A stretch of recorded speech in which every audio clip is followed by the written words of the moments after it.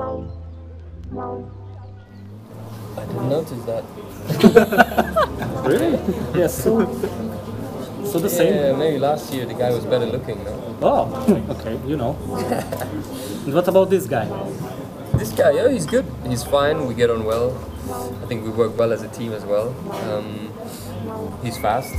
He's a proven race winner, and I think he's a good guy, and he delivers. He's working on a prank on you.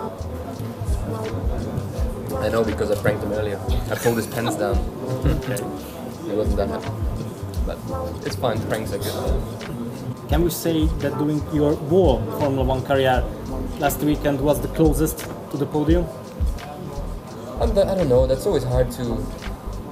I'm careful with these statements because there's still so much that could have happened in that race. But I was definitely on target for a very good race. The 40 laps up till then, I drove really, really well. We were in really good positions. We were very strong as a team, and my driving as well. I was very pleased and proud about it. And then, one thing happened.